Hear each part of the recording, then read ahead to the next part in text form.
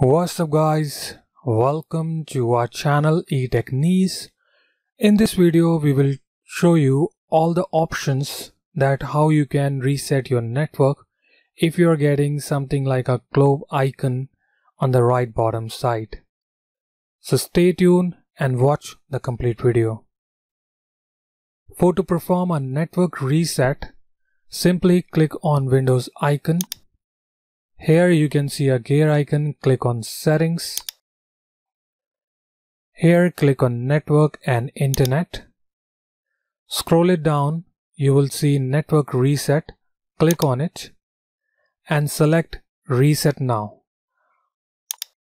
Afterward, it will ask your permission, click on yes and you'll see this screen. You're about to sign out. Window will shut down in 5 minutes. Shutdown will start on the date and the timing. Click on close and afterwards simply click on Windows icon, select power icon and restart your Windows 10 PC. As you can see, it's starting up. You do not have to wait for almost 5 minutes. You can restart your Windows after giving the command to your Windows 10 PC and afterward just log into your Windows 10 PC and you will see a screen like this. Network. Do you want to allow your PC to be discoverable by other PCs and devices on this network?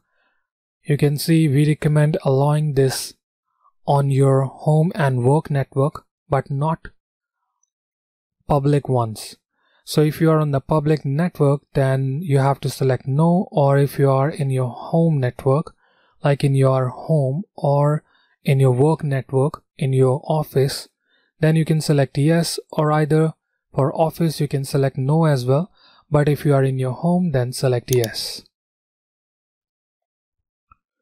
And afterward you can see that the network icon is showing up properly. So that's how you can perform network reset. I hope our video is helpful to you and this is the method to reset your network. Thanks for watching. Meet you in the next video.